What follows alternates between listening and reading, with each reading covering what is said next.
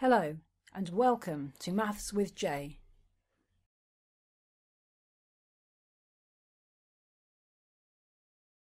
We're going to diagonalise this matrix. So that means we need to start off by writing down the eigenvalues and eigenvectors of the matrix. And we've already done that in an earlier video, so let's just write down what we found. So we found that the eigenvalues were real and distinct. They're different from each other. And we've got the eigenvectors that correspond to those eigenvalues. So let's just write down what we mean by diagonalising a matrix. Now we're looking for a matrix which will only have entries on the main diagonal, all the other entries are going to be zeros, and we'll find that we'll be able to write down A is going to be equal to a matrix P multiplied by the diagonal matrix D, and then that will be multiplied by the inverse of the matrix P. So it's very easy to write down the diagonal matrix. So all we need to do, it's diagonal, so the entries not on the main diagonal are going to be 0, and the other entries are simply going to be the eigenvalues. And I'm going to choose to write them in this order. It doesn't matter which we write where, but having written it in that order, it's then really important how we write down the matrix P. So because I've written down -1 as our first eigenvalue, my first column in the matrix P has got to be the eigenvector that corresponds to that. So that's going to be the eigenvector 1, 2. So the other eigenvector that corresponds to 8 is going to be in the second column, so that will be 1, -1. So it's really simple to write down the matrices D and P. And then to write down the inverse of P, we need to write down the determinant. So there we're going to be multiplying the elements on the main diagonal, 1 times -1, and then take away the product of the other two. So -1 take away 2 is going to be -3. So the inverse of that matrix P is going to be 1 over the determinant, so 1 over -3.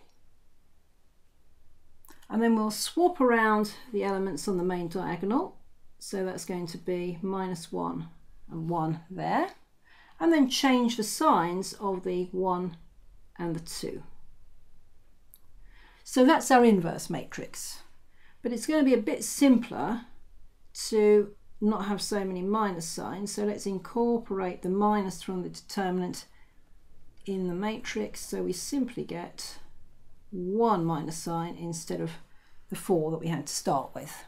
So now we're ready to check that we have really got the correct values for P, D and the inverse of P.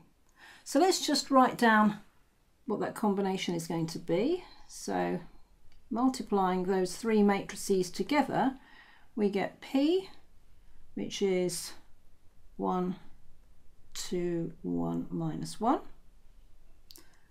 Then the diagonal matrix, -1, 0, 0, 8. And then the inverse matrix has got a third outside it, so I'm going to bring that right to the beginning. It'll make life easier if we do the fractional part at the end. So it doesn't really matter what order we do this in.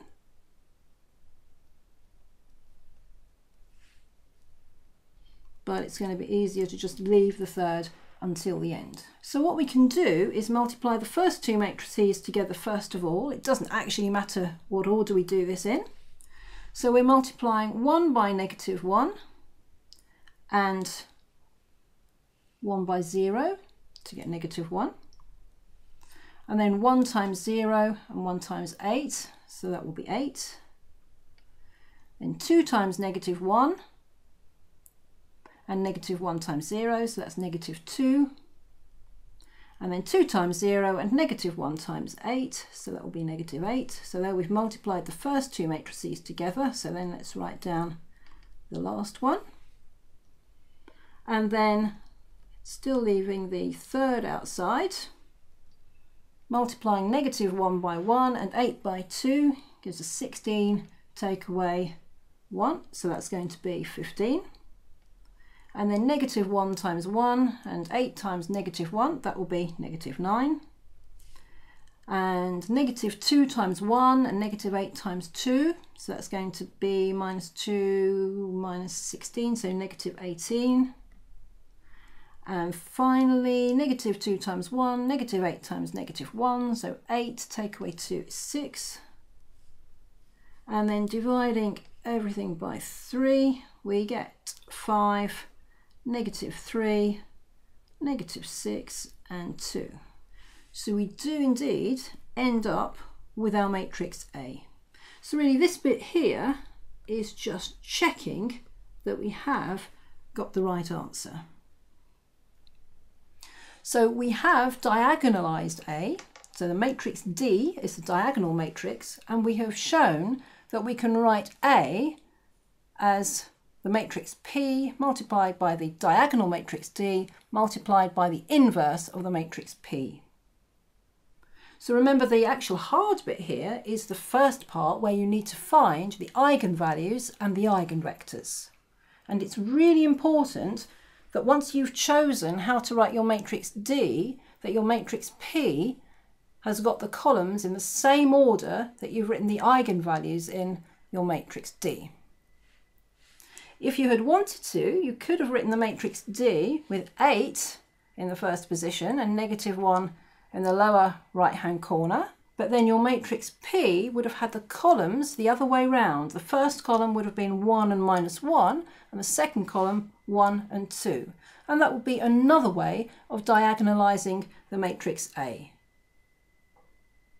Having done this, we can now go on and do other calculations. For example, we'd be able to very easily raise A to a power.